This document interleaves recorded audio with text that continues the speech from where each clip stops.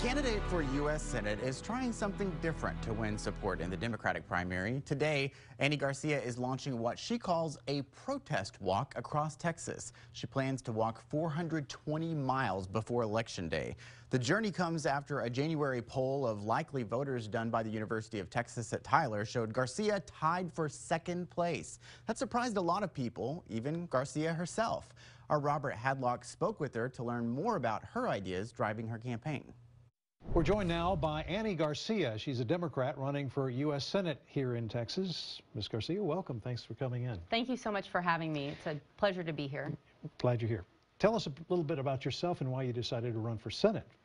Well, since I was a late filer in the campaign, I like to lay the groundwork a little bit. I grew up just down the road in Georgetown, Texas, where my mother, actually, Mary Ellen Kirsch, was the mayor for a couple of years in the early 2000s.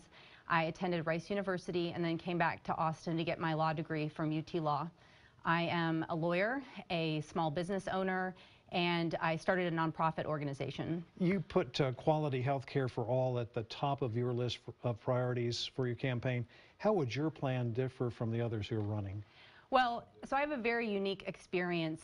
In 2014, my daughter, who was 6 weeks old, just kind of flopped in my husband's arms.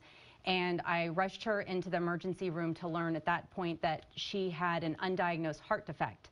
And unbeknownst to us, for the first 6 weeks of her life, she had been slowly suffocating to death.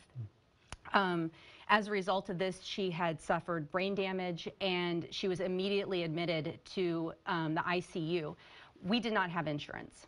So for 12 weeks, she was in the ICU, and ultimately she underwent 2 open heart surgeries, dozens of medications, procedures, but she made it at a cost of $1.5 million. My baby lived. Now, this should have wiped us out financially, but she was lucky because she was born in Spain, and we didn't need insurance. And so all of the issues that come with having a medically fragile child did not happen to us. And because of that, I was able to start a nonprofit organization. So what I want is a model that looks like Spain. Universal health coverage, and I really resist the idea that it has to be, within the model of Medicare for all. We need to create a system where we don't have co-insurance, co-pays, out-of-network costs, all of the different ways in which people are essentially fleeced when they go into the hospital. Let's talk about restrictions on gun owners. You've proposed that, some new ones for reducing gun violence, of course. Tell us about your ideas. So I think this comes from my experience having lived abroad. We in the United States are such an outlier, statistically speaking. We have roughly 40,000 deaths at the end of a barrel every single year in our country. In comparison, we have more deaths in a week in our country than most industrialized countries experience in an entire year. And so we need to go beyond the talking points of background checks and close the gun show loopholes and red flag laws. We need to get creative, and we need to get clever. So I want to see every gun owner required to carry gun liability insurance. We require it for our cars. This is what insurance companies do. They assess risk. So instead of externalizing the financial costs of this gun violence, let's start putting it back where it belongs, which is gun owners. Another divisive issue here in Texas, immigration policy. Many people agree it's a broken system right now. How would you approach it as far as solutions go? So this is a very personal issue for me as an attorney. I practice banking and finance law, but I also practice immigration law pro bono. And I've represented asylum seekers coming to our country that have fled the most horrific conditions you can imagine, all of whom I was able to get asylum in our country. In addition, my husband is a naturalized U.S. citizen. We have relatives in Cuba. I help with their papers. I have seen the system firsthand. As a wife and as a family member, and then also as an attorney, and I tell you, it's broken. It is broken. It does not work for at least 50% of the people that it should.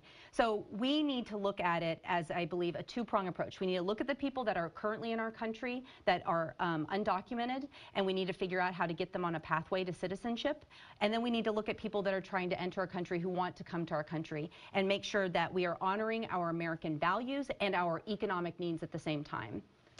On the day this interview airs, you're going to be beginning a walk across Texas. Tell us about that. Why are you doing it?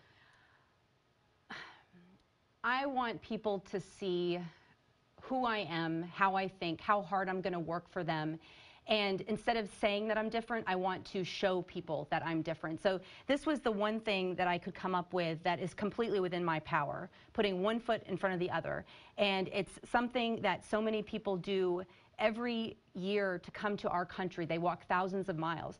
And so I thought, you know, if there's a will, there's a way, and I want people to see my heart. And so I'm walking 420 miles, 30 miles a day for 14 days, which is about, I think, the max that my husband can solo parent, or I feel good about asking him to solo parent.